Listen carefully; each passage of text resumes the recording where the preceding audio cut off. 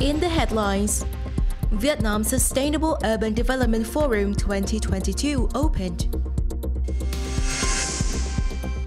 Leaders of Cần Thơ City extended congratulations to press agencies in the area on the occasion of the Vietnam Revolutionary Press Day, June 21st. Chairman of Cần Thơ City People's Committee worked with the President of the Korea Asia Economic Cooperation Association, or KOAEK. Hello and welcome to Cần Thơ News of Cần Thơ Radio and Television Station and Top News Today. On June 17th morning, the Central Economic Commission coordinated with the Construction Ministry and relevant agencies to organize the Vietnam Sustainable Urban Development Forum 2022. The function was co-chaired by Head of the Central Economic Commission Trần Tuấn Anh, Deputy Prime Minister Lê Văn Thành, and Minister of Construction Nguyễn Thanh Nghị. With the theme of sustainable urban development in the direction of green and smart cities, adapting to climate change, preventing natural disaster and epidemics, the forum was broadcast to 872 urban areas nationwide and international locations. Attending the function in Cần Thơ City was Standing Vice Chairman of Cần Thơ City People's Committee Dương Tấn Hiển. Up to now, Vietnam has 869 urban areas of all kinds, distributed relatively evenly throughout the country. The urbanization rate determined by competent agencies has increased from 30.5% in 2010 to 40.5% last year. Urban space is expanded. Technical infrastructure and socio-economic infrastructure are invested synchronously and modernly. The urban economy has continuously grown at a high rate, that is from 1.5 to 2 times higher than average, representing about 70% of the country's GDP every year. However, many shortcomings remain in the planning and management of urban planning and development.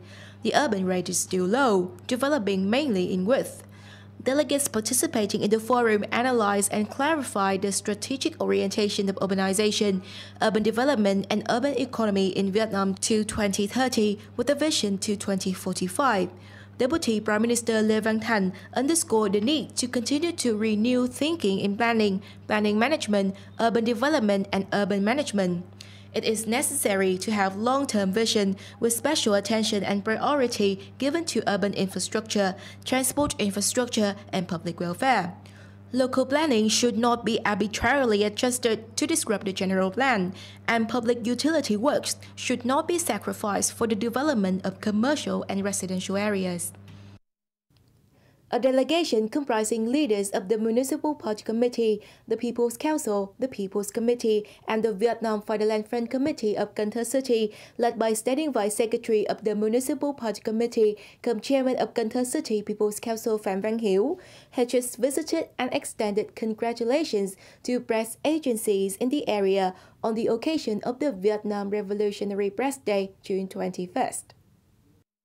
Accordingly, the delegation offered congratulations to the collectives of Cần Thơ Radio and Television Station, VTV Cần Thơ Journalists Association, the Representative Office of Voice of Vietnam in the Mekong Delta, and the Representative Office of Nhân newspaper in Cần Thơ City. At the destinations, on behalf of the delegation, Standing Vice Secretary of the Municipal Party Committee, cum Chairman of the City People's Council Phạm Văn Hiếu, acknowledged as well as highly regarded the contributions of central and local press agencies to the work of publicity, encouragement, and navigation of the party's guidelines and the state policies and laws in general, and of Cần Thơ City alone for the people. Marking the 97th Vietnam Revolutionary Press Day, leaders of the city wished that the press agencies would be increasingly developed, contributing to well accomplishing their assigned political missions.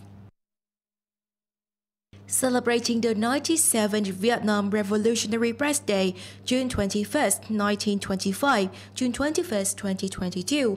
On June 17 morning, the National Assembly delegation of Cần Thơ City, led by Deputy Head of the city's National Assembly delegation Đào Chí Nghĩa, visited and offered presents to Cần Thơ newspaper and Cần Thơ Radio and Television Station.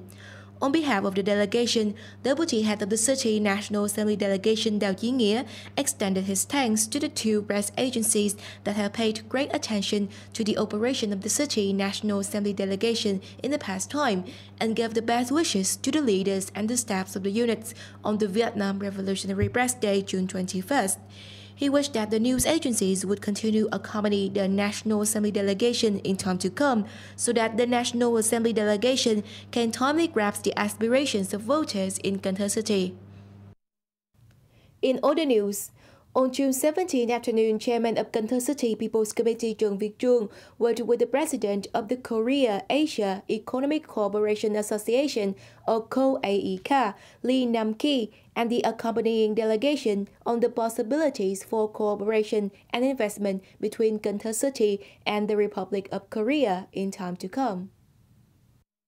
President of the Korea-Asia Economic Cooperation Association, KOAEK, Lee Nam-ki, informed the function that after the previous meeting that took place in May, he learned that Korean businesses are especially interested in the projects of the airport city, the logistics center, and the linkage center for the production, processing, and consumption of Mekong Delta agricultural products that have been introduced by Cần Thơ City.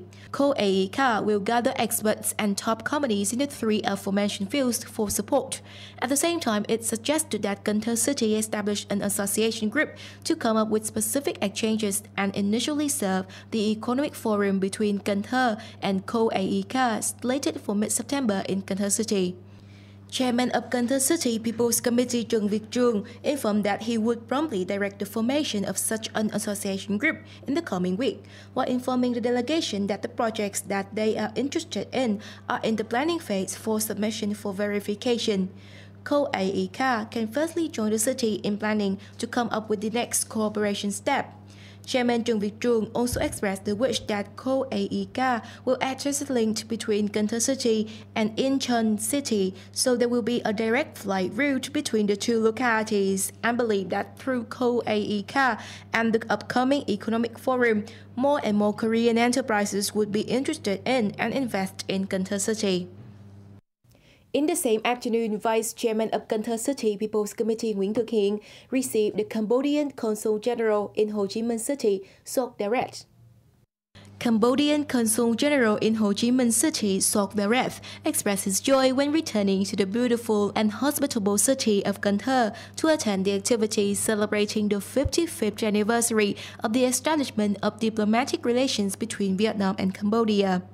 In the past time, the cooperation relationship between Cần Thơ City and Cambodian localities has been unceasingly fostered and developed in many fields through the visits of locality leaders of both countries. Cần Thơ City has facilitated the study of Cambodian students. These are factors that further deepen the bilateral relationship in the future. Vice Chairman of Cần Thơ City People's Committee Nguyễn Thực Hiện stated that Cần Thơ always pay attention to building the friendship and cooperative relations with localities of Cambodia. He wished that in time to come, Cambodian Consul General Sok Daret will be the link that helps promote the image, potential, and strengths of Cần Thơ City to investors. Both sides should enhance cooperation and support each other in the fields of education, healthcare, and especially high-tech agriculture, boost cultural exchange activities to further promote the Vietnam-Cambodia relation. The Council of Ho Chi Minh Young Pioneer Organization of Ninh Kiều District, the Children's House, and the Education and Training Office jointly organized the Festival of the Mang Nong, or Bamboo Shoot publicity team, with the theme of preventing child drowning in 2022. The festival attracted 11 publicity teams from secondary schools in the district.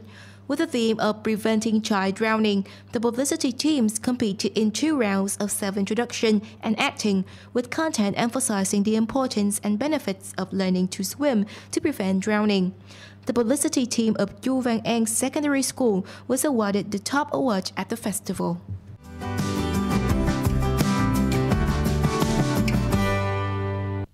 And now let's have a look at the updated weather forecast.